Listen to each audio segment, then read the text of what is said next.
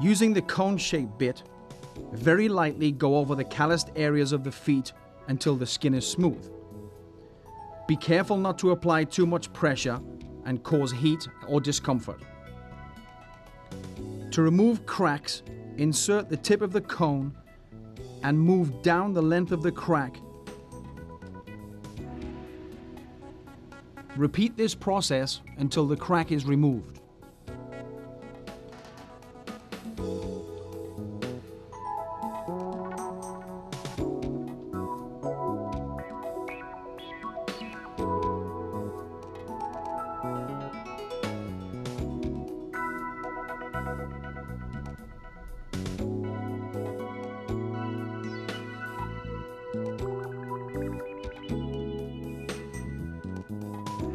To remove pterygium, use a silicone bit with the machine on low speed.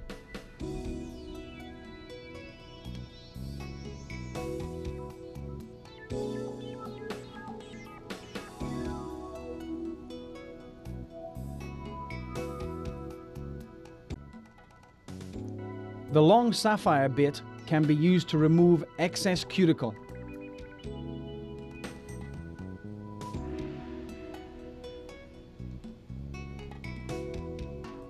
And to smooth the top of the nails that are splitting or uneven.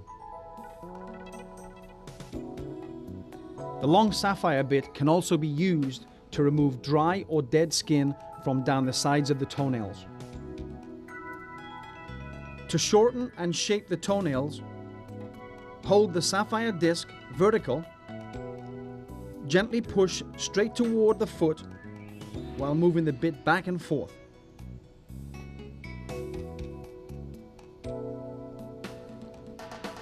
When you reach the corners of the nails, slightly angle the wheel in order to remove the sharp edges that can be painful and lead to ingrown nails. If the nails are thick, you can angle the wheel the opposite direction and thin the nails to ease pressure from the client's shoes.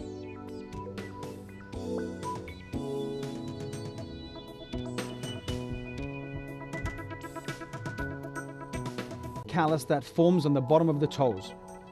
This is a result of pressure from narrow shoes over the years of wear and can be uncomfortable and unsightly. To remove this, use the cone bit. Use the silicone bit underneath the edge of the nail to remove filings that can remain after shortening the nails.